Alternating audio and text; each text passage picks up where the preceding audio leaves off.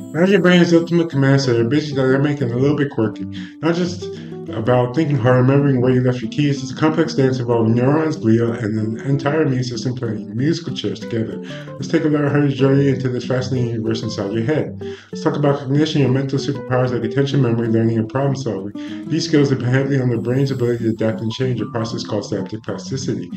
Synapses, the tiny gaps between neurons, are the brain's Wi-Fi. The better they connect, the faster and clearer your mental signals. When everything working smoothly, your executive functions like decision-making, judgment, and planning are top-notch, but sometimes things get a bit foggy.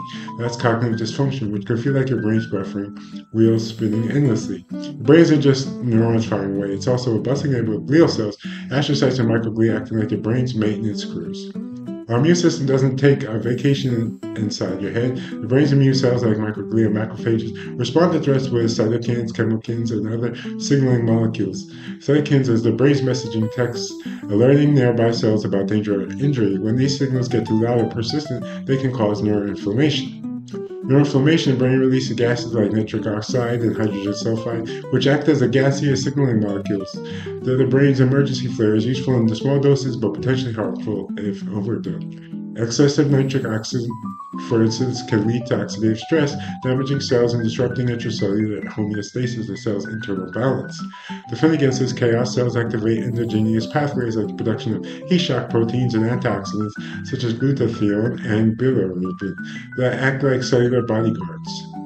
Within this bustling environment, pattern recognition receptors like toll-like receptors and nod-like receptors detect pathogen-associated molecular patterns, acting as the immune system security scanners. When they spot trouble, they activate signaling cascades involving cytokines, tumor necrosis factor, and interferons, which rally the immune troops like T cells, macrophages, and mononuclear phagocytes. This immune response isn't just about fighting off viruses or bacteria, it also influences neural processing. For example, cytokines can modulate synaptic transmission and neuronal excitability, affecting learning and memory. This crosstalk happens at a neuroimmune synapse, a special junction where neurons and immune cells exchange secretory signals like neurotransmitters, neuropeptides, and cytokines. So whether it's the tiny molecules that signal danger, the immune cells patrolling your neural stress, or the neurons firing in harmony, all these systems are interconnected in a beautiful, complex, often humorous dance. When balanced, your brain remains sharp, resilient, and ready for anything. When out of sync, it might just need a little reboot.